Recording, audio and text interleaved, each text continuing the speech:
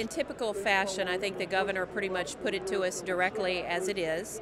I was really pleased that he recognized the hard work that the Democratic legislature has really done over the past 2 years in terms of the cuts, the work to get Prop 30 passed. So I think it's a right-on speech in terms of what we expect for the next couple of years.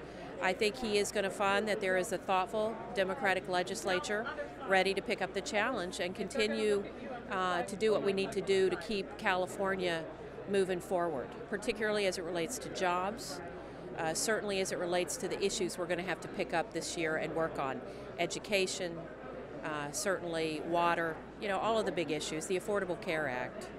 So I thought it encompassed everything it needed to and got right to the point.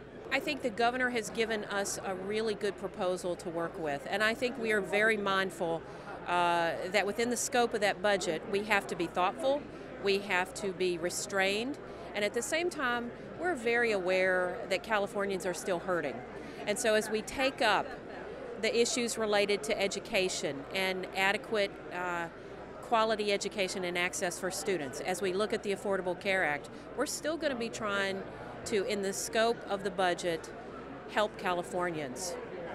They've been hurting for years, and we know that.